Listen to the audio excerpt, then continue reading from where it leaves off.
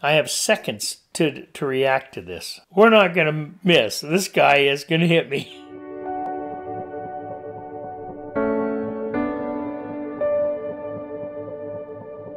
So I'm living out in the mountains, actually.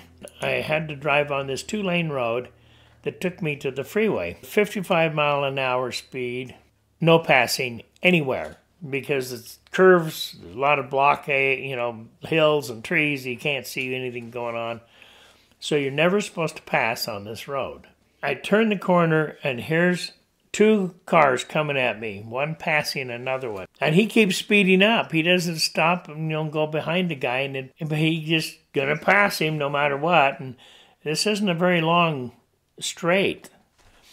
There was a gully, didn't have guardrails, it had just concrete posts every little while. But I see him coming. I have seconds to react to this. And I said, we're not going to miss. This guy is going to hit me.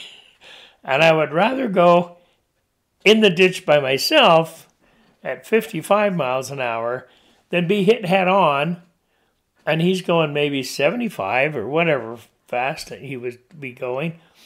And hit head on with this guy. I thought, that's no good. I think I'll go in the ditch.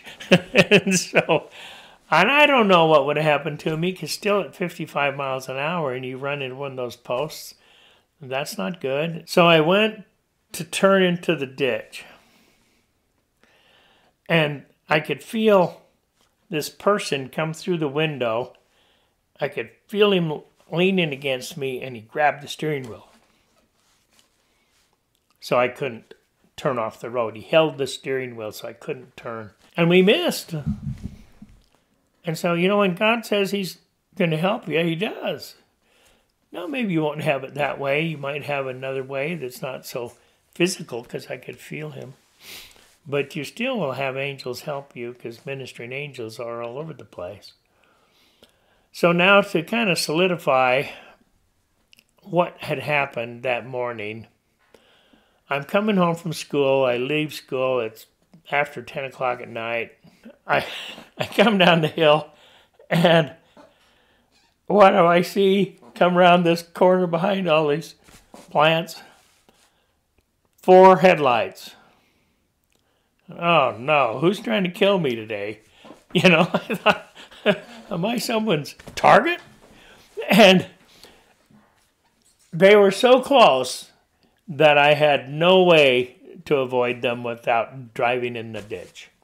As I went down, he passed me, and we missed by just a couple of feet. And I thought we were going to hit. They were that close.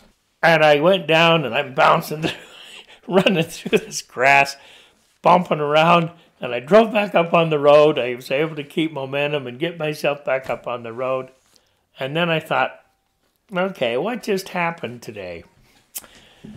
In the morning, I wasn't capable of assessing the situation close enough to make the right decision. And God was. He knows. And so he sent an angel to keep me from going in the ditch, because he knew the guy would miss me. Even though it might be by 1,000th of a second, we missed. But now, that night, I was capable of solving the problem. I didn't need an angel to come and drive my car for me. I could, into the ditch. So when I wasn't capable of solving the problem myself, God stepped in and did what I couldn't do when I had done all I knew how to do. And then that night, I could do it myself. Now, that doesn't mean that you're going to avoid all the problems. I've been in lots of wrecks. I've had people crash into me all over the place. And I have slid off the road and stuff in ice and snow. And now I prayed every day for safety. I pray every morning, every night, and for help in what I'm doing. And he answered my prayers. But in this case, I had the power to miss the car at night. So I got to drive in the ditch, drive down off the road and back up. But that morning, I didn't have the power. So an angel saved me. And they're real. These angels are around. But just know that God is there. He says, I'm in your midst, but you don't see me. And that's more than you know.